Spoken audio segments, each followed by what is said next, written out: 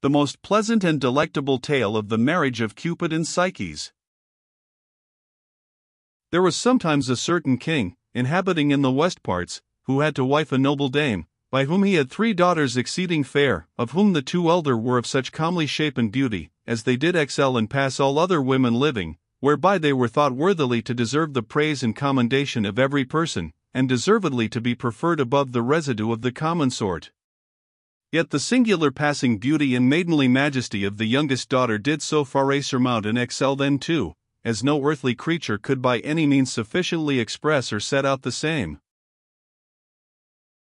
By reason whereof, after the fame of this excellent maiden was spread about in every part of the city, the citizens and strangers there being inwardly pricked by the zealous affection to behold her famous person, came daily by thousands, hundreds, and scores, to her father's palace, who was astonished with admiration of her incomparable beauty, did no less worship and reverence her with crosses, signs, and tokens, and other divine adorations, according to the custom of the old used rites and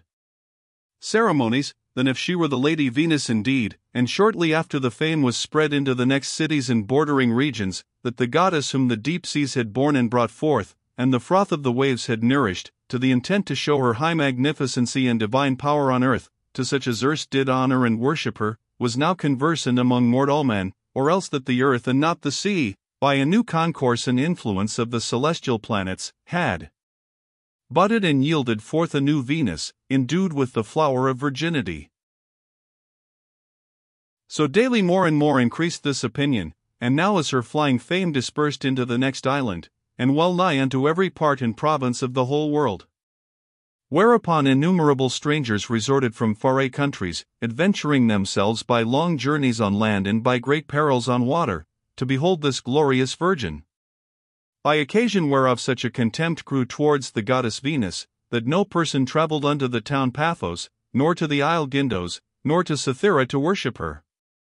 Her ornaments were thrown out, her temples defaced, her pillows and cushions torn, her ceremonies neglected, her images and statues uncrowned, and her bare altars unswept, and foul with the ashes of old burnt sacrifice. For why, every person honored and worshipped this maiden instead of Venus, and in the morning at her first coming abroad offered unto her oblations, provided banquets, called her by the name of Venus, which was not Venus indeed, and in her honor presented flowers and garlands in most reverend fashion. This sudden change and alteration of celestial honor did greatly inflame and kindle the love of very Venus, who, unable to temper herself from indignation, shaking her head in raging sort, reasoned with herself in this manner: Behold the original parent of all these elements, behold the Lady Venus renowned throughout all the world, with whom a mortal maiden is joined now partaker of honor. My name registered in the city of heaven is profaned and made vile by terrene absurdities. If I shall suffer any mortal creature to present my majesty on earth, or that any shall bear about a false surmised shape of her person, then in vain did Paris the shepherd, in whose judgment and competence the great Jupiter had affiance, prefer me above the residue of the goddesses, for the excellency of my beauty. But she, whatever she be that hath usurped mine honor, shall shortly repent her of her unlawful estate. And by she called her winged son Cupid, rash enough and hardy, who by his evil manners contemning all public justice and law, armed with fire and arrows, running up and down in the nights from house to house, and corrupting the lawful marriages of every person, doth nothing but that which is evil, who although that he were of his own proper nature sufficiently prone to work mischief, yet she egged him forward with words and brought him to the city, and shewed him Psyche's, for so the maid was called, and having told the cause of her anger, not without great rage, I pray thee, quoth she, my dear child, by motherly bond of love, by the sweet wounds of thy piercing darts, by the pleasant heat of thy fire, revenge the injury which is done to thy mother by the false and disobedient beauty of a mortal maiden, and I pray thee, that without delay she may fall in love with the most miserablest creature living, the most poor, the most crooked, and the most vile, that there may be none found in all the world of like wretchedness. When she had spoken these words she embraced and kissed her son, and took her voyage toward the sea. When she came upon the sea she began to call the gods and goddesses, who were obedient at her voice. For incontinent came the daughters of Nereus, singing with tunes melodiously, Portunus with his bristled and rough beard, Seleta with her bosom full of fish, Palamon the driver of the dolphin, the trumpeters of Triton, leaping hither and thither, and blowing with heavily noise, such was the company which followed Venus, marching towards the ocean sea. In the mean season Psyche with all her beauty received no fruit of honor. She was wondered at of all, she was praised of all, but she perceived that no king nor prince, nor any one of the superior sort did repair toward her. Every one marveled at her divine beauty, as it were some image well painted and set out. Her other two sisters, which were nothing so greatly exalted by the people, were royally married to two kings, but the virgin Psyche, sitting alone at home, lamented her solitary life, and being disquieted both in mind and body, although she pleased all the world, yet hated she in herself her own beauty. Whereupon the miserable father of this unfortunate daughter, suspecting that the gods and powers of heaven did envy her estate, went to the town called Mylae to receive the oracle of Apollo, where he made his prayers and offered sacrifice, and desired a husband for his daughter. But Apollo, though he were a Grecian, and of the country of Ionia, because of the foundation of Mylae, yet he gave answer in Latine verse, the sense whereof was this: Let Psyche's core be clad in mourning weed, and set on rock of yonder hill aloft. Her husband is no wight of humane seed, but serpent dire and fierce as might be thought, who flies with wings above in starry skies, and doth subdue each thing with fiery flight. The gods themselves, and powers that seem so wise, with mighty Jove, be subject to his might. The rivers black, and deadly clouds of pain and darkness eke, as thrall to him remain. The king, sometimes happy when he heard the prophecy of Apollo, returned home sad and sorrowful, and declared to his wife the miserable and unhappy fate of his daughter. Then they began to lament and weep, and passed over many days in great sorrow. But now the time approached of Psyche's marriage. Preparation was made, black torches were lighted, the pleasant songs were turned into pitiful cries, the melody of Hymenaeus was ended with deadly howling, the maid that should be married did wipe her eyes with her veil. All the family and people of the city wept likewise, and with great lamentation was ordained a remise time for that day, but necessity compelled that Psyche should be brought to her appointed place, according to the divine appointment. And when the solemnity was ended, they went to bring the sorrowful spouse, not to her marriage, but to her final end and burial. And while the father and mother of Psyche did go forward weeping and crying unto this enterprise, Psyche spake unto them in this sort: Why torment your unhappy age with continual dolor? Why trouble you your spirits, which are more rather mine than yours? Why soil ye your faces with tears, which I ought to adore and worship? Why tear you my eyes and yours? Why pull you your hoary hairs? Why knock ye your breasts for me? Now you see the reward of my excellent beauty, now you perceive, but too late, the plague of envy. When the people did honor me, and call me new Venus, then ye should have wept, then you should have sorrowed as though I had been dead, for now I see and perceive that I am come to this misery by the only name of Venus. Bring me, and as fortune has appointed, place me on the top of the rock. I greatly desire to end my marriage, I greatly covet to see my husband. Why do I delay? Why should I refuse him that is appointed to destroy all the world? Thus ended she her words, and thrust herself among the people that followed. Then they brought her to the appointed rock of the high hill, and set her hereon, and so departed. The torches and lights were put out with the tears of the people, and every man gone home. The miserable parents, well nigh consumed with sorrow, gave themselves to everlasting darkness. Thus poor Psyche, being left alone, weeping and trembling on the top of the rock, was blown by the gentle air and of shrilling Zephyrus, and carried from the hill with a meek wind, which retained her garments up, and by little and little brought her down into a deep valley, where she was laid in a bed of most sweet and fragrant flowers.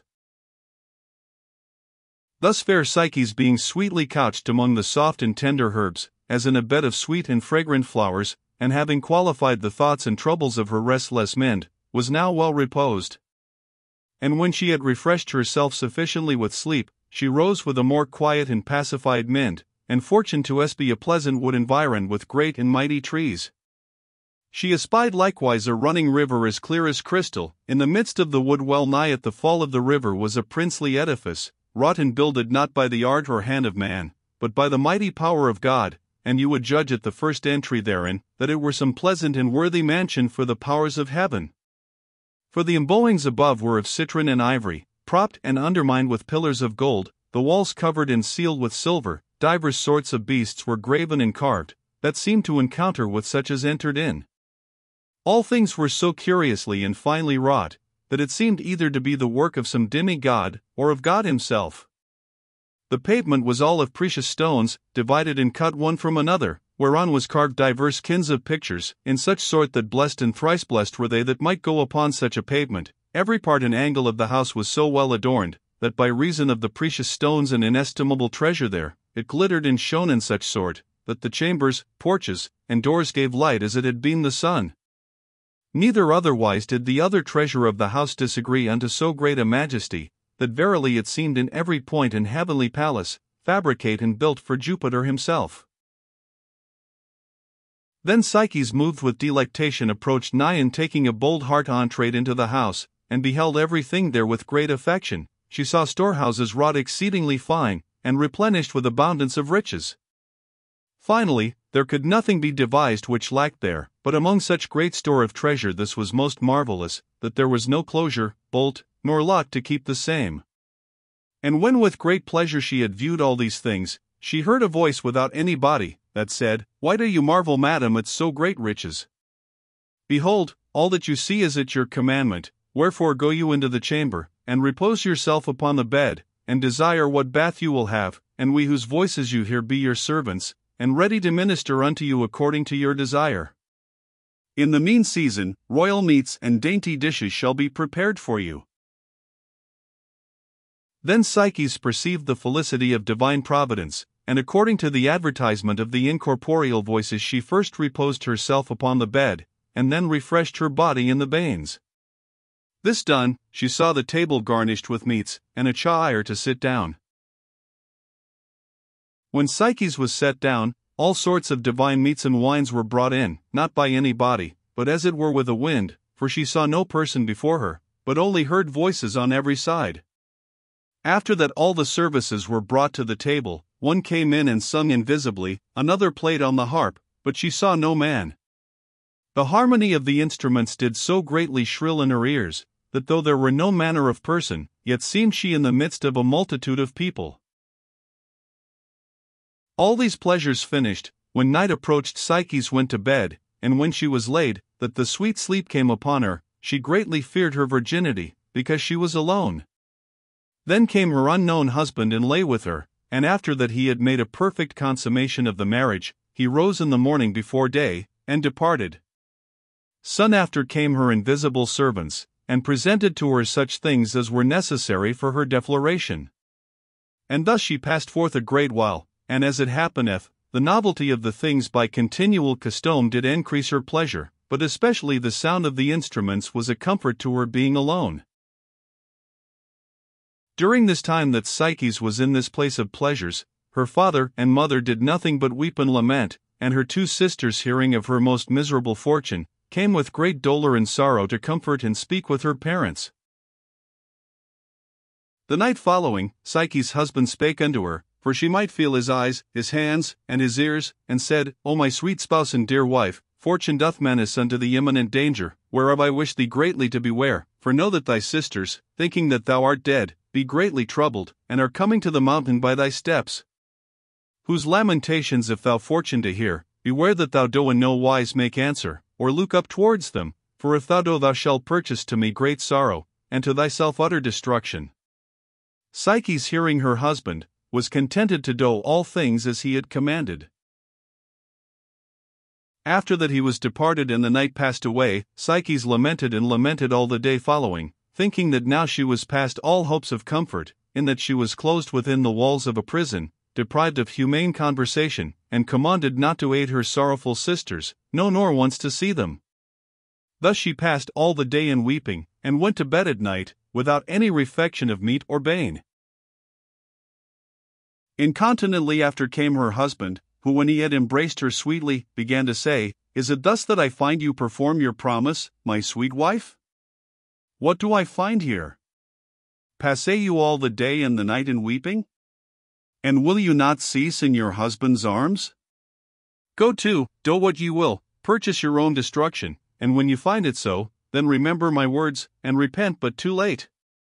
Then she desired her husband more and more, assuring him that she should die, unless he would grant that she might see her sisters, whereby she might speak with them and comfort them, whereat at length he was contented, and moreover he willed that she should give them as much gold and jewels as she would. But he gave her a further charge, saying, Beware that ye covet not, being moved by the pernicious counsel of you sisters, to see the shape of my person, lest by your curiosity you deprive yourself of so great and worthy estate. Psyche, being glad herewith, rendered unto him most entire thanks, and said, Sweet husband, I had rather die than to be separated from you, for whosoever you be, I love and retain you within my heart, as if you were mine own spirit or Cupid himself, but I pray you grant this likewise, that you would command your servant Zephyrus to bring my sisters down into the valley as he brought me. Wherewithal she kissed him sweetly, and desired him gently to grant her request, calling him her spouse, her sweetheart, her joy, and her solace. Whereby she enforced him to agree to her mind, and when morning came he departed away. After long search made, the sisters of Psyche came unto the hill where she was set on the rock, and cried with a loud voice in such sort that the stones answered again. And when they called their sister by her name, that their lamentable cries came unto her ears, she came forth and said, Behold, here is she for whom you weep, I pray you torment yourselves no more, cease your weeping. And by she commanded Zephyrus by the appointment of her husband to bring them down. Neither did he delay, for with gentle blasts he retained them up and laid them softly in the valley. I am not able to express the often embracing, kissing, and greeting which was between them three. All sorrows and tears were then laid apart. Come in, quoth Psyche, into our house, and refresh your afflicted Mindes with your sister. After this she shewed them the storehouses of treasure, she caused them to hear the voices which served her, the bane was ready, the meats were brought in, and when they had filled themselves with divine delicates, they conceived great envy within their hearts, and one of them being curious, did demand what her husband was, of what estate, and who was lord of so precious a house. But Psyche, remembering the promise which she had made to her husband, feigned that he was a young man, of comely stature, with a flaxen beard, and had great delight in hunting the dales and hills by. And lest by her long talk she should be found to trip or fail in her words, she filled their laps with gold, silver, and jewels, and commanded Zephyrus to carry them away. When they were brought up to the mountain, they made their ways homeward to their own houses, and murmured with envy that they bare against Psyche, saying, Behold cruel and contrary fortune, behold how we, born all of one parent, have diverse destinies, but especially we that are the elder to be married to strange husbands, made as handmaidens, and as it were banished from our country and friends. Whereas our younger sister hath great abundance of treasure, and hath gotten a god to her husband, although she hath no skill how to use such great plenty of riches. Saw you not, sister, what was in the house, what great store of jewels, what glittering robes, what gems, what gold we trod on? That if she hath a husband according as she affirmeth, there is none that liveth this day more happy in all the world than she. And so it may come to pass, at length, for the great affection which he may bear unto her, that he may make her a goddess, for by Hercules, such was her countenance, so she behaved herself, that as a goddess she had voices to serve her, and the winds did obey her. But I, poor wretch, have first married an husband elder than my father, more bald than a coot, more weak than a child, and that locketh me up all day in the house. Then said the other sister, And in faith I am married to a husband that hath the gout, twyfold, crooked, nor courageous in paying my debt. I am fain to rub and mollify his stony fingers with divers sorts of oils, and to wrap them in plaisters and salves, so that I soil my white and dainty hands with the corruption of filthy clouts, not using myself like a wife, but more like a servant. And you, my sisters, seem likewise to be in bondage and servitude, wherefore I cannot abide to see our younger sister in such felicity. Saw you not, I pray you, how proudly and arrogantly she handled us even now? And how in vaunting herself she uttered her presumptuous mind, how she cast a little gold into our laps, and being weary of our company, commanded that we should be borne and blown away? Verily I live not, nor am a woman, but I will deprive her of all her bliss. And if you, my sister, be so far bent as I, let us consult together, and not to utter our mind to any person, no, not to our parents, nor tell that ever we saw her. For it sufficeth that we have seen her, whom it repenteth to have seen. Neither let us declare her good fortune to our father, nor to any other, since as they see me not happy whose riches are unknown, so shall she know that she hath sisters no abjects, but worthier than she. But now let us go home to our husbands in poor houses, and when we are better instructed, let us return to suppress her pride. So this evil counsel pleased these two evil women, and they hid the treasure which Psyche gave them, and tear their hair, renewing their false and forged tears. When their father and mother beheld them weep and lament still, they doubled their sorrows and griefs, but full of ire and forced with envy, they took their voyage homeward, devising the slaughter and destruction of their sister. In the mean season the husband of Psyche did warn her again in the night with these words, Sayest thou not, quoth he, what peril and danger evil fortune doth threaten unto thee, whereof if thou take not good heed it will shortly come upon thee? For the unfaithful harlots do greatly endeavor to set their snares to catch thee, and their purpose is to make and persuade thee to behold my face, which if thou once fortune to see, as I have often told, thou shalt see no more. Wherefore if these naughty hags, armed with wicked minds, do chance to again, as I think no otherwise but that they will, take heed that thou talk not with them but simply suffer them to speak what they will, howbeit if thou canst not refrain thyself, beware that thou have no communication of thy husband, nor answer a word if they fortune to question of me, so will we increase our stock, and this young and tender child, couched in this young and tender belly of thine, shall be made an immortal god, otherwise a mortal creature. Then Psyche was very glad that she should bring forth a divine babe, and very joyful in that she should be honored as a mother. She reckoned and numbered carefully the days and months that passed, and being never with child before, did marvel greatly that in so short a time her belly should swell so big. But those pestilent and wicked furies breathing out their serpentine poison, took shipping to bring their enterprise to passe. Then Psyche was warned again by her husband in this sort, Behold the last day, the extreme case, and the enemies of thy blood hath armed themselves against us, pitched their camp, set their host in array, and are marching towards us, for now thy two sisters have drawn their swords and are ready to slay thee. Oh, with what force are we assailed on this day! O sweet Psyche, I pray thee to take pity on thyself, of me, and deliver thy husband and this infant within thy belly from so great danger, and see not, neither hear these cursed women, which are not worthy to be called thy sisters, for their great hatred and breach of sisterly amity, for they will come like sirens to the mountains, and yield out their piteous and lamentable cries. When Psyche had heard these words she sighed sorrowfully and said, O dear husband, this long time have you had experience and trial of my faith, and doubt you not that I will persevere in the same, wherefore command your wind Zephyrus, that he may do as he hath done before, to the intent that where you have charged me not to behold your venerable face, yet that I may comfort myself with the sight of my sisters. I pray you by these beautiful hairs, by these round cheeks delicate and tender, by your pleasant hot breast, whose shape and face I shall learn at length by the child in my belly, grant the fruit of my desire, refresh your dear spouse Psyche with joy, who is bound and linked unto you forever. I little esteem to see your visage and figure, little do I regard the night and darkness thereof, for you are my only light. Her husband being as it were enchanted with these words and compelled by violence of her often embracing, wiping away her tears with his hair, did yield unto his wife. And when morning came, departed as he was accustomed to do. Now her sisters arrived on land, and never rested till they came to the rock, without visiting their parents, and leapt down rashly from the hill themselves. Then Zephyrus according to the divine commandment brought them down, although it were against his will, and laid them in the valley without any harm. By and by they went into the palace to their sister without leave, and when they had Ephson embraced their prey, and thanked her with flattering words for the treasure which she gave them, they said, O dear sister Psyche, know you that you are now no more a child, but a mother? Oh, what great joy bear you unto us in your belly! What a comfort will it be unto all the house! How happy shall we be, that shall see this infant nourished amongst so great plenty of treasure! That if he be like his parents, as it is necessary he should, there is no doubt but a new Cupid shall be born. By this kind of measures they went about to win Psyche by little and little, but because they were weary with travel, they sate them down in chairs, and after that they had washed their bodies in bains they went into a parlour, where all kind of meats were ready prepared. Psyche commanded one to play with his harp, it was done.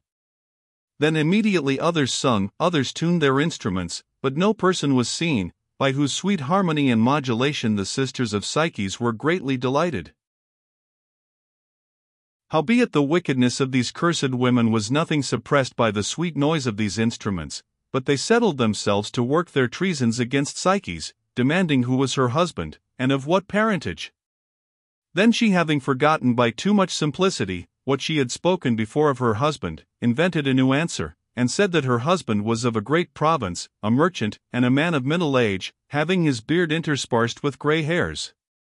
Which when she had spoken, because she would have no further talka, she filled their laps with gold and silver, and bid Zephyrus to bear them away. In their return homeward they murmured within themselves, saying, How say you, sister, to so apparent a lie of Psyche's? First she said that her husband was a young man of flourishing years, and had a flaxen beard, and now she saith that he is half grey with age. What is he that in so short a space can become so old? You shall find it no otherwise, my sister, but that either this cursed queen hath invented a great lie, or else that she never saw the shape of her husband. And if it be so that she never saw him, then verily she is married to some god, and hath a young god in her belly. But if it be a divine babe, and fortune to come to the ears of my mother, as God forbid it should, then may I go and hang myself, wherefore let us go to our parents, and with forged lies let us colour the matter. After they were thus inflamed, and had visited their parents, they returned again to the mountain, and by the aid of the wind Zephyrus were carried down into the valley, and after they had strained their eyelids, to enforce themselves to weep, they called unto Psyches in this sort, Thou, ignorant of so great evil, thinkest thyself sure and happy, and sittest at home nothing regarding thy peril, whereas we go about thy affairs and are careful lest any harm should happen unto you. For we are credibly informed, neither can we but utter it unto you, that there is a great serpent full of deadly poison, with a ravenous gaping throat, that leeth with thee every night. Remember the oracle of Apollo, who pronounced that thou shouldest be married to a dire and fierce serpent, and many of the inhabitants hereby, and such as hunt about in the country, affirm that they saw him yesternight returning from pasture and swimming over the river, whereby they do undoubtedly say, that he will not pamper thee long with delicate meats, but when the time of delivery shall approach he will devour both thee and thy child. Wherefore advise thyself whether thou wilt agree unto us that are careful of thy safety, and so avoid the peril of death, be contented to live with thy sisters, or whether thou remain with the serpent and in the end be swallowed into the gulf of his body. And if it be so that thy solitary life, thy conversation with voices, this servile and dangerous pleasure, and the love of the serpent do more delight thee, say not but that we have played the parts of natural sisters in warning thee. Then the poor and simple miser Psyches was moved with the fear of so dreadful words, and being amazed in her mind, did clean forget the admonitions of her husband, and her own promises made unto him, and throwing herself headlong into extreme misery, with a wan and sallow countenance, scantly uttering a third word, at length gone say in this sort, O my most dear sisters, I heartily thank you for your great kindness toward me, and I am now verily persuaded that they which have informed you hereof hath informed you of nothing but truth, for I never saw the shape of my husband, neither know I from whence he came, only I hear his voice in the night, insomuch that I have an uncertain husband, and one that loveth not the light of the day, which causeth me to suspect that he is a beast, as you affirm. Moreover, I do greatly fear to see him, for he doth menace and threaten great evil unto me, if I should go about to spy and behold his shape. Wherefore, my loving sisters, if you have any holy own remedy for your sister in danger, give it now presently. Then they opened the gates of their subtle mindes, and did put away all privy guile, and egged her forward in her fearful thoughts, persuading her to do as they would have her. Whereupon one of them began and said, Because that we little esteem any peril or danger, to save your life we intend to shew you the best way and mean as we may possibly do. Take a sharp razor and put it under the pillow of your bed, and see that you have ready a privy burning lampy with oil, hid under some part of the hanging of the chamber, and finally dissembling the matter when according to his custom he cometh to bed and sleepeth soundly, arise you secretly, and with your bare feet go and take the lampy, with the razor in your right hand, and with valiant force cut off the head of the poisonous serpent, wherein we will aid and assist you, and when by the death of him you shall be made safe, we will marry you to some comely man. After they had thus inflamed the heart of their sister, fearing lest some danger might happen unto them by reason of their evil counsel, they were carried by the wind Zephyrus to the top of the mountain, and so they ran away and took shipping. When Psyche was left alone, saving that she seemed not to be alone, being stirred by so many furies, she was in a tossing min like the waves of the sea, and although her will was obstinate, and resisted to put in execution the counsel of her sisters, yet she was in doubtful and divers opinions touching her calamity. Sometimes she would, sometimes she would not, sometimes she is bold, sometimes she feareth, sometimes she mistrusteth, sometimes she is moved, sometimes she hateth the beast, sometimes she loveth her husband. But at length night came, when is she prepared for her wicked intent. Soon after her husband came, and when he had kissed and embraced her he fell asleep. Then Psyche, somewhat feeble in body and mind, yet moved by cruelty of fate, received boldness and brought forth the lampy, and took the razor, so by her audacity she changed her mind. But when she took the lamp and came to the bedside, she saw the most meek and sweetest beast of all beasts, even fair Cupid couched fairly, at whose sight the very lampy increased his light for joy, and the razor turned his edge. But when Psyche saw so glorious a body she greatly feared, and amazed in mind, with a pale countenance all trembling fell on her knees and thought to hide the razor, yet verily in her own heart, which doubtless she had done, had it not through fear of so great an enterprise fallen out of her hand.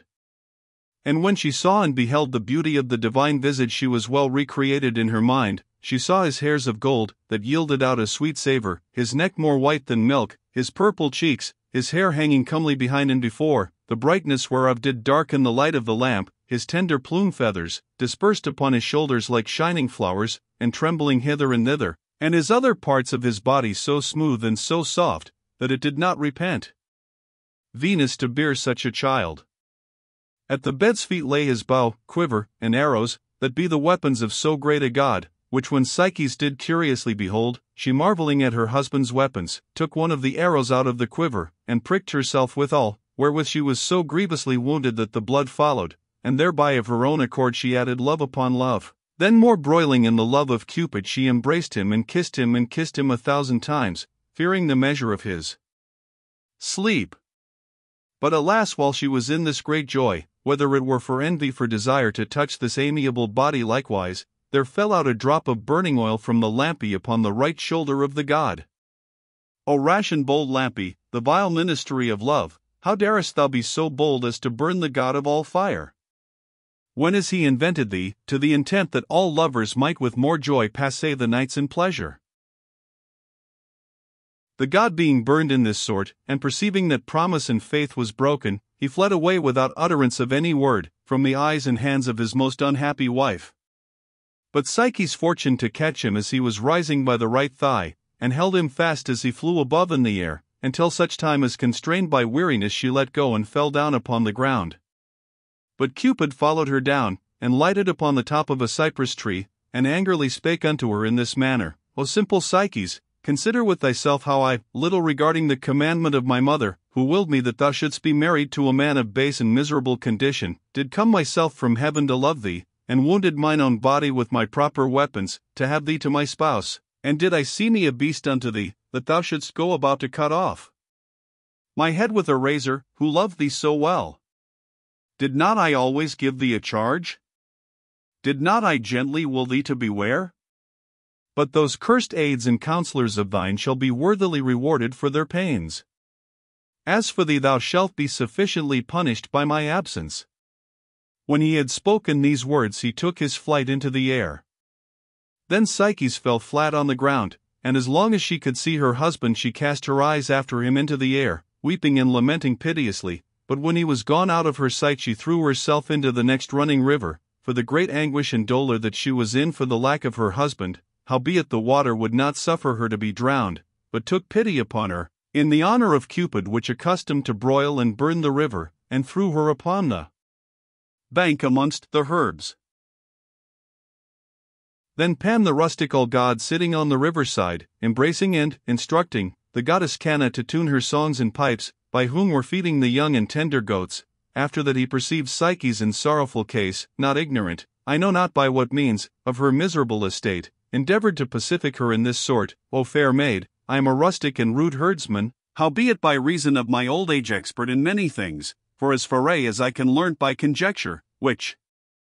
according as wise men do term, is called divination, I perceive by your uncertain gait, your pale hew, your sobbing sighs, and your watery eyes, that you are greatly in love.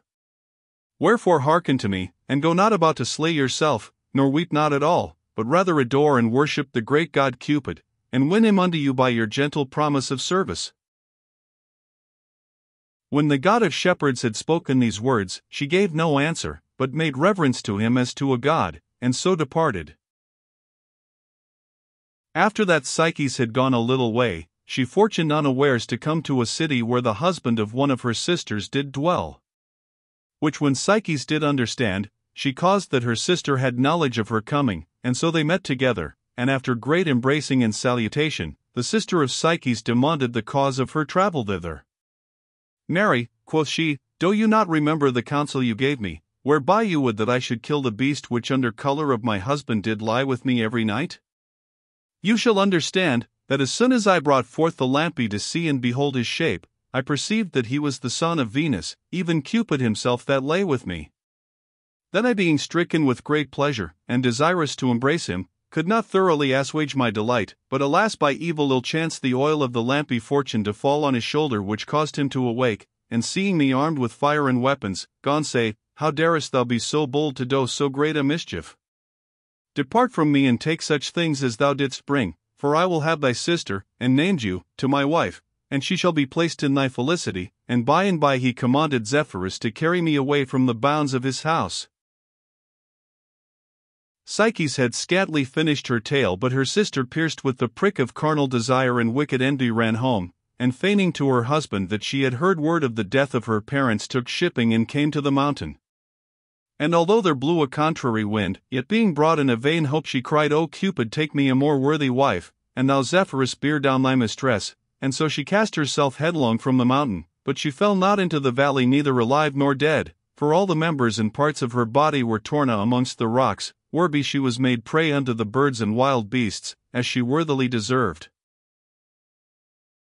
Neither was the vengeance of the other delayed, for Psyche's travelling in that country, fortuned to come to another city where her other sister did dwell, to whom when she had declared all such things as she told to her other sister, she ran likewise unto the rock and was slain in like sort. Then Psyche travelled about in the country to seek her husband Cupid, but he was gotten into his mother's chamber, and there bewailed the sorrowful wound which he caught by the oil of a burning lamp.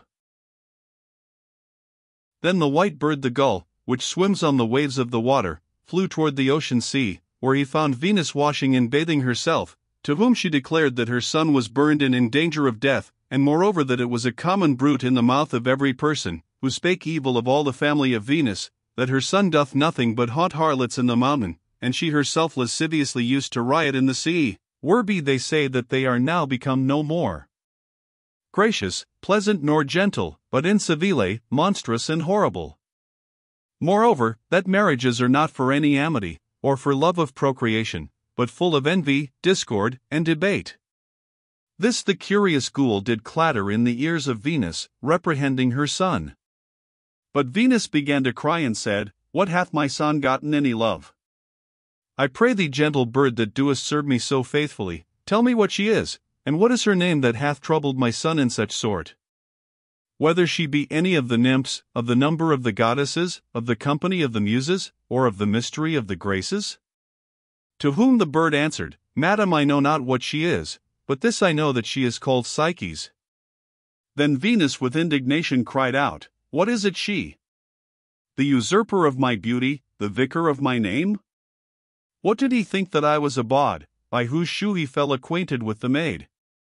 And immediately she departed and went to her chamber, where she found her son wounded as it was told unto her, whom when she beheld she cries out in this sort, Is this an honest thing? Is this honorable to thy parents? Is this reason, that thou hast violated and broken the commandment of thy mother and sovereign mistress, and whereas thou shouldst have vexed my enemy with loathsome love, thou hast done otherwise? For being of tender and unripe years, thou hast with too licentious appetite embraced my most mortal foe, to whom I shall be made a mother, and she a daughter.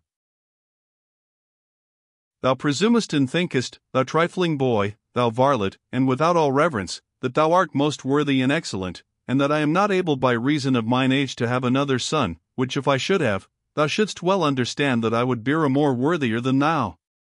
But to work thee a greater despite, I do determine to adopt one of my servants, and to give him these wings, this fire, this bow, and these arrows, and all other furniture which I gave to thee, not to this purpose, neither is anything given thee of thy father for this intent. But first thou hast been evil brought up and instructed in thy youth, thou hast thy hands ready and sharp.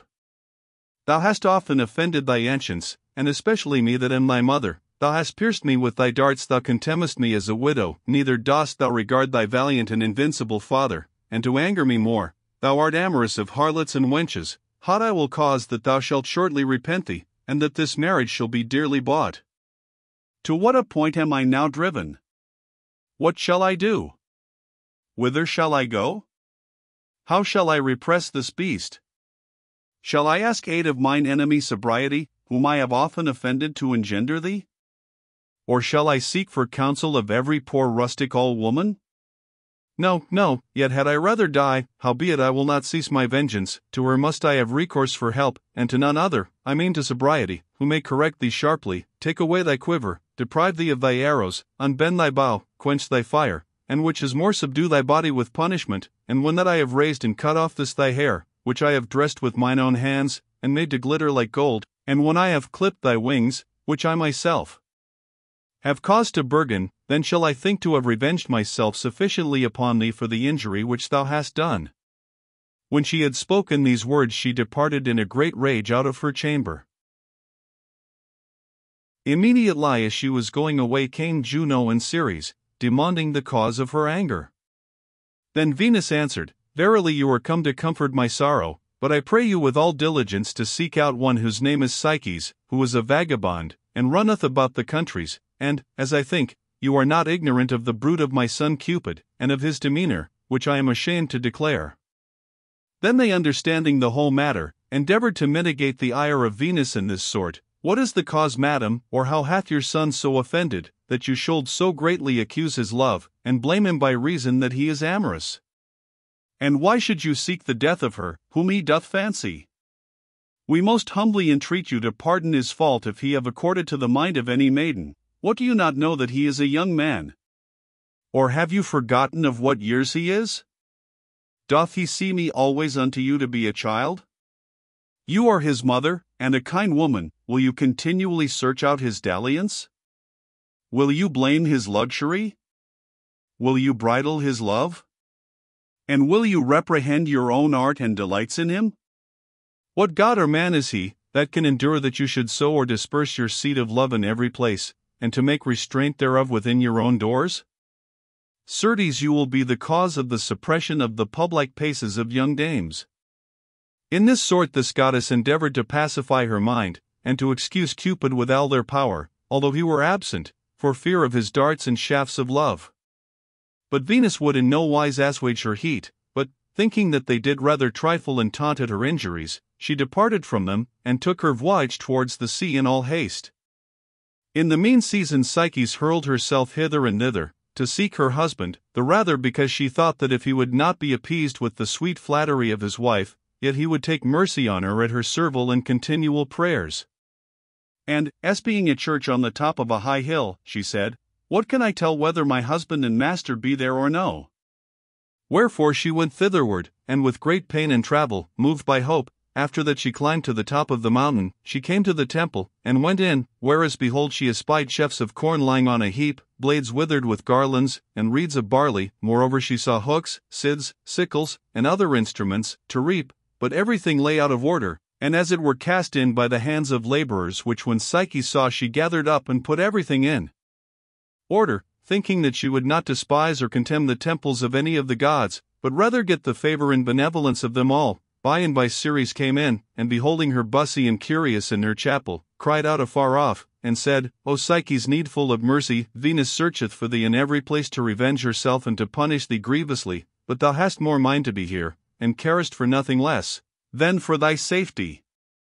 Then Psyche fell on her knees before her, watering her feet with her tears, wiping the ground with her hair, and with great weeping and lamentation desired pardon, saying, O great and holy goddess, I pray thee by thy plenteous and liberal right hand, by the joyful ceremonies of thy harvest, by the secrets of thy sacrifice, by the flying chariots of thy dragons, by the tillage of the ground of Sicily, which thou hast invented, by the marriage of Proserpine, by the diligent inquisition of thy daughter, and by the other secrets which are within the temple of Eleusis in the land of Athens, take pity on me thy servant Psyche, and let me hide myself a few days amongst these shefts of corn, until the ire of so great a goddess be past, or until that I be refreshed of my great labor and travel. Then answered Ceres, Dearly Psyche, I am greatly moved by thy prayers and tears, and desire with all my heart to aid thee, but if I should suffer thee to be hidden here, I should increase the displeasure of my cousin, with whom I have made a treaty of peace, and an ancient promise of amity, wherefore I advise thee to depart hence and take it not an evil pardon that I will not suffer thee to abide and remain here within my temple. Then Psyche, driven away contrary to her hope, was double afflicted with sorrow, and so she returned back again. And behold, she perceived afar off in a valley a temple standing within a forest, fair and curiously wrought, and minding to overpass no place whither better hope did direct her, and to the intent she would desire pardon of every god, she approached nigh unto the sacred door, whereas she saw precious riches and vestments engraven with letters of gold, hanging upon branches of trees, and the posts of the temple testifying the name of the goddess Juno, to whom they were dedicate. Then she kneeled down upon her knees, and embraced the altar with her hands, and wiping her tears, gone pray in this sort, O dear spouse and sister of the great god Jupiter, which art adored and worshipped amongst the great temples of Samos, called upon by women with child, worshipped at high Carthage, because thou wast brought from heaven by the lion, the rivers of the Flout and Acus do celebrate thee, and know that thou art the wife of the great god, and the goddess of goddesses, all the east part of the world have thee in veneration, all the world calleth thee Lucina. I pray thee to be my advocate in my tribulations, deliver me from the great danger which pursueth me, and save me that am weary with so long labors and sorrow, for I know that it is thou that succourest and helpest such women as are with child and in danger. Then Juno, hearing the prayers of Psyche, appeared unto her in all her royalty, saying, Certes Psyche, I would gladly help thee, but I am ashamed to do anything contrary to the will of my daughter-in-law Venus, whom always I have loved as mine own child. Moreover I shall incur the danger of the law, intituled, De Servo Corrupto, whereby I am forbidden to retain any servant fugitive, against the will of his master. Then Psyche, cast off likewise by Juno, as without all hope of the recovery of her husband, reasoned with herself in this sort, Now what comfort or remedy is left to my afflictions, when as my prayers will nothing avail with the goddesses? What shall I do? Whither shall I go? In what cave or darkness shall I hide myself, to avoid the furor of Venus? Why do I not take a good heart, and offer myself with humility unto her, whose anger I have wrought? What do I know whether he, whom I seek for, be in his mother's house or no? Thus being in doubt, poor Psyche prepared herself to her own danger, and devised how she might make her orison in prayer unto Venus. After that Venus was weary with searching by sea and land for Psyche, she returned toward heaven, and commanded that one should prepare her chariot, which her husband Vulcanus gave unto her by reason of marriage, so finely wrought that neither gold nor silver could be compared to the brightness thereof. For white pigeons guided the chariot with great diligence, and when Venus was entreated, a number of sparrows flew chirping about, making signet of joy, and all other kind of birds sang sweetly, for shewing the coming of the great goddess. The clouds gave place, the heavens opened, and received her joyfully. The birds that followed nothing feared the eagle, hawks, or other ravenous foals of the air. Incontinently she went unto the royal palace of god Jupiter, and with a proud and bold petition demanded the service of Mercury, in certain of her affairs, whereunto Jupiter consented. Then with much joy she descended from heaven with Mercury, and gave him an earnest charge to put in execution her words, saying, O my brother, born in Arcadia, thou knowest well, that I, who am thy sister, did never enterprise to do anything without thy presence. Thou knowest also how long I have sought for a girl and cannot find her, wherefore there resteth nothing else save that thou with thy trumpet do pronounce the reward to such as take her. See thou put in execution my commandment, and declare that whatsoever he be that retaineth her wittingly, against my will shall not defend himself by any mean or excusation. Which when she had spoken, she delivered unto him a libel, wherein was contained the name of Psyche, and the residue of his publication, which done, she departed away to her lodging. By and by, Mercurius, not delaying the matter, proclaimed throughout all the world, that whatsoever he were that could tell any tidings of a king's fugitive daughter, the servant of Venus, named Psyche, should bring word to Mercury, and for reward of his pains, he should receive 7 sweet kisses of Venus. After that Mercury had pronounced these things, Every man was inflamed with desire to search out Psyches.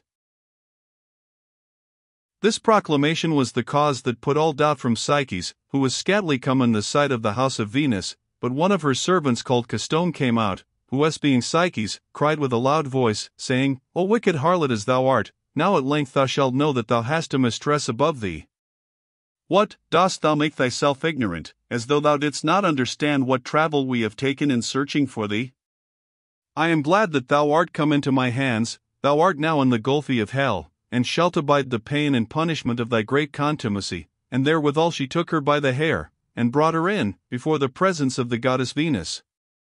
When Venus spied her, she began to laugh, and as angry persons accustomed to do, she shaked her head, and scratched her right ear, saying, O goddess, goddess, you are now come at length to visit your husband that is in danger of death. By your means, be you assured, I will handle you like a daughter. Where be my maidens, sorrow and sadness? To whom, when they came, she delivered Psyches to be cruelly tormented. Then they fulfilled the commandment of their mistress, and after they had piteously scourged her with rods and whips, they presented her again before Venus. Then she began to laugh again, saying, Behold, she thinketh, that by reason of her great belly, which she hath gotten by playing the whore, to move me to pity, and to make me a grandmother to her child. Am not I happy, that in the flourishing time of all mine age, shall be called a grandmother, and the son of a vile harlot shall be accounted the nephew of Venus? Howbeit I am a fool to term him by the name of my son, since as the marriage was made between unequal persons, in the field without witnesses, and not by the consent of parents, wherefore the marriage is illegitimate, and the child, that shall be born, a bastard, if we fortune to suffer thee to live so long till thou be delivered. When Venus had spoken these words, she leaped upon the face of poor Psyches, and, tearing her apparel, took her by the hair, and dashed her head upon the ground. Then she took a great quantity of wheat, of barley, poppy seed, peason, lindless, and beans, and mingled them all together on a heap, saying, Thou evil-favored girl, thou seemest unable to get the grace of thy lover, by no other means, but only by diligent and painful service. Wherefore I will prove what thou canst do. See that thou separate all these grains one from another, disposing them orderly in their quantity, and let it be done before night. When she had appointed this task unto Psyches, she departed to a great banquet that was prepared that day. But Psyches went not about to dissever the grain, as being a thing impossible to be brought to pass by reason it lay so confusedly scattered, but being astonied at the cruel commandment of Venus, sate still and said nothing.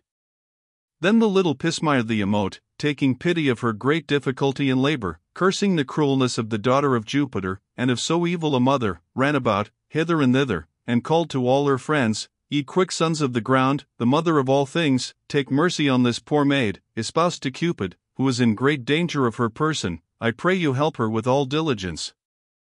Incontinently one came after another, dissevering and dividing the grain, and after that they had put each kind of corn in order, they ran away again in all haste.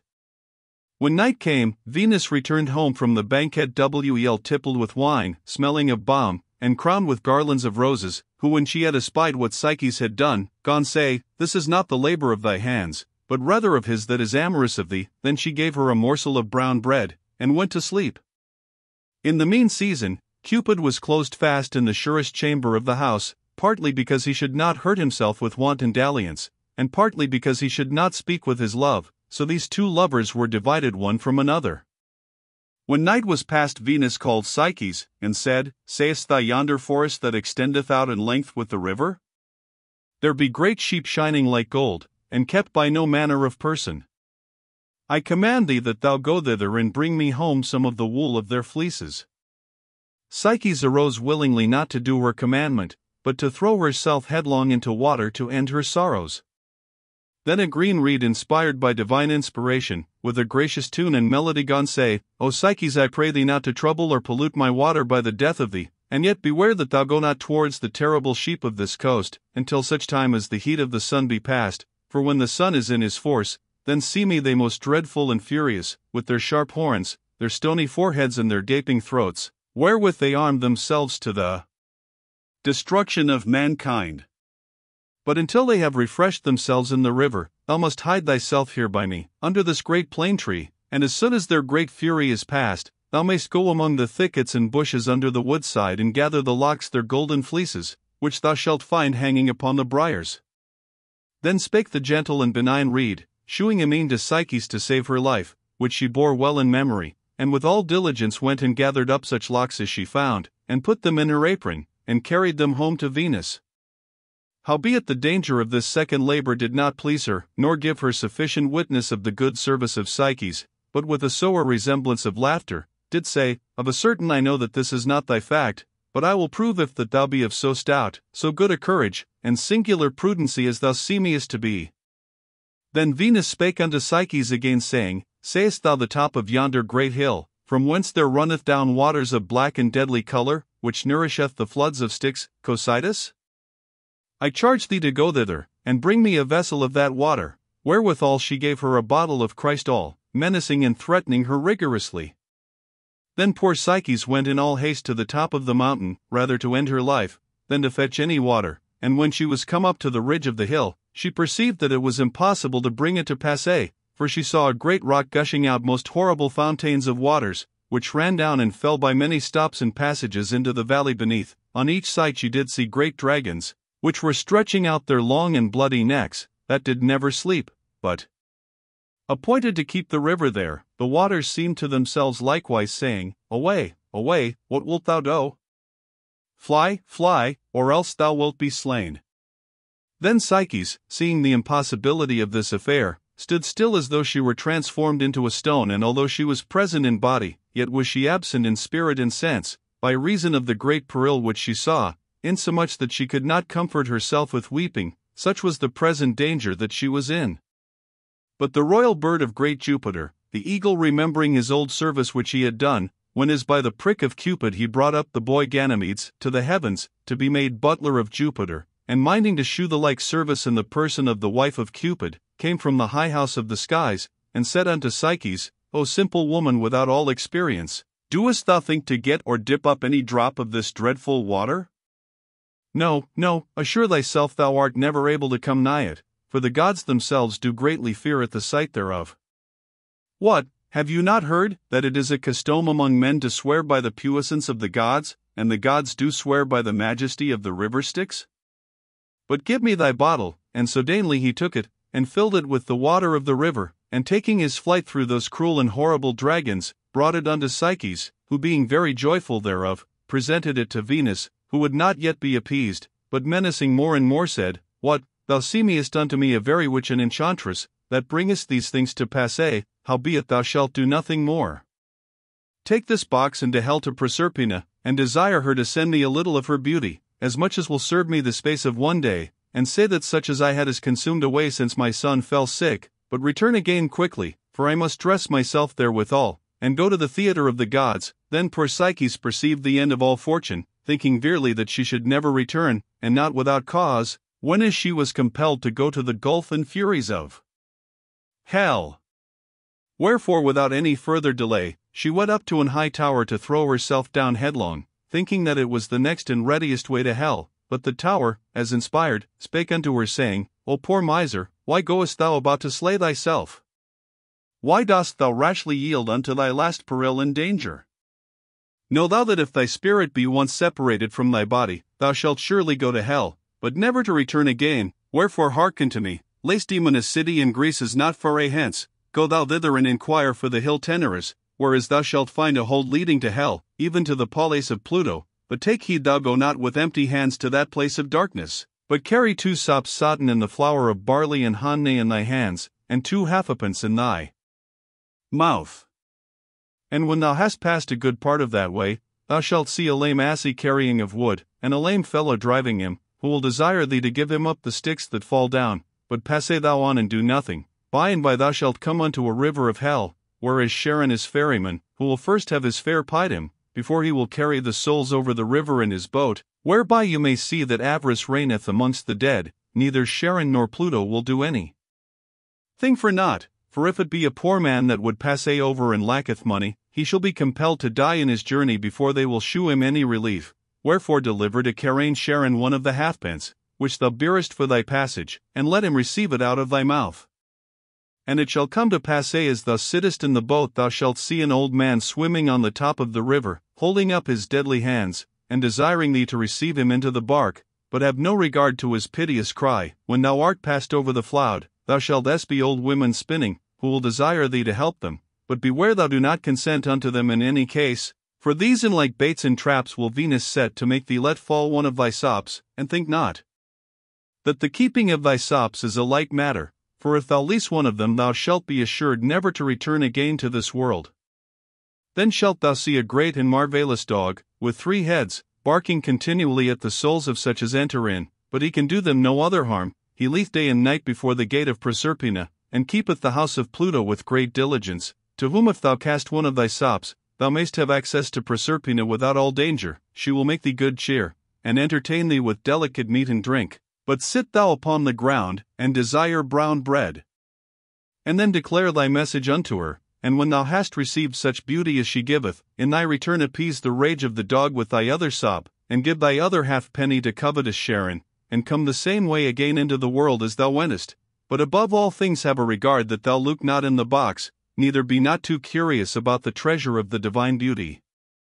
In this manner the tower spake unto Psyche, and advertised her what she should do, and immediately she took 2 halfpence, 2 sops, and all things necessary, and went to the mountain Tenerus to go towards hell.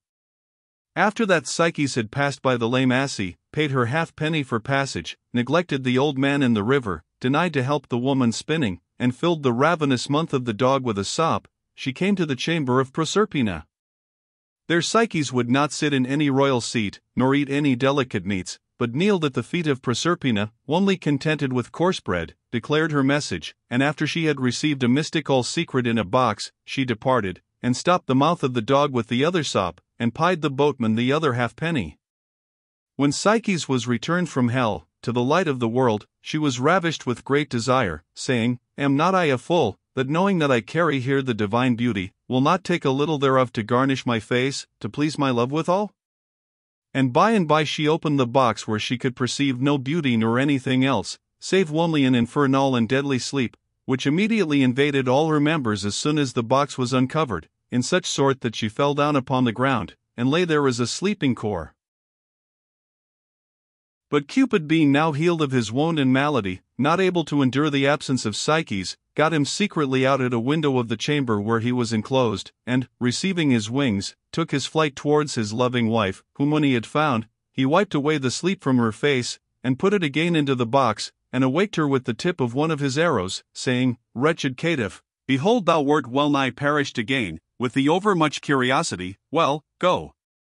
thou, and do thy message to my mother, and in the mean season, I will provide for all things accordingly. Wherewithal he took his flight into the air, and Psyche brought her present to Venus.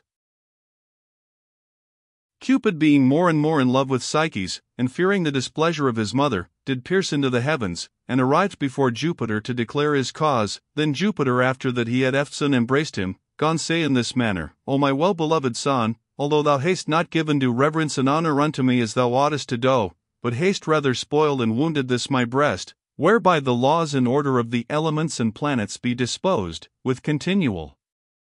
assaults of Terran luxury and against all laws, and the discipline Julia, and the utility of the public weal, in transforming my divine beauty into serpents, fire, savage beasts, birds, and into bules, howbeit remembering my modesty, and that I have nourished thee with mine own proper hands, I will do and accomplish all thy desire, so that thou canst beware of spiteful and envious persons. And if there be any excellent maiden of comely beauty in the world, remember yet the benefit which I shall shew unto thee by recompense of her love towards me again. When he had spoken these words he commanded Mercury to call all the gods to council, and if any of the celestial powers did fail of appearance he would be condemned in 10,000 pounds, which sentence was such a terror to all the goddesses, that the high theatre was replenished, and Jupiter began to speak in this sort, O ye gods, registered in the books of the Muses, you all know this young man Cupid whom I have nourished with mine own hands, whose raging flames of his first youth, I thought best to bridle and restrain. It sufficeth that he is defamed in every place for his adulterous living, wherefore all occasion ought to be taken away by mean of marriage. He hath chosen a maiden that fancieth him well, and hath bereaved her of her virginity, let him have her still, and possess her according to his own pleasure. Then he returned to Venus, and said, And you my daughter, take ye no care, neither fear the dishonor of your progeny and estate, neither have regard in that it is a mortal marriage, for it seemeth unto me just, lawful, and legitimate by the law civil. Incontinently after Jupiter commanded Mercury to bring up Psyche, the spouse of Cupid, into the palace of heaven. And then he took a pot of immortality, and said, Hold Psyche, and drink, to the end thou mayst be immortal, and that Cupid may be thine everlasting husband. By and by the great banquet and marriage feast was sumptuously prepared. Cupid sate down with his dear spouse between his arms, Juno likewise with Jupiter, and all the other gods in order. Ganymedes filled the pot of Jupiter, and Bacchus served the rest. Their drink was nectar, the wine of the gods. Vulcanus prepared supper, the Hours decked up the house with roses and other sweet smells, the Graces threw about blame, the Muses sang with sweet harmony, Apollo tuned pleasantly to the harp, Venus danced finely, Satyrus and Paniscus played on their pipes, and thus Psyche was married to Cupid, and after she was delivered of a child whom we call Pleasure. This the trifling old woman declared unto the captive maiden, but I, poor Asse, not standing far of, was not a little sorry in that I lacked pen and ink to write so worthy a tale.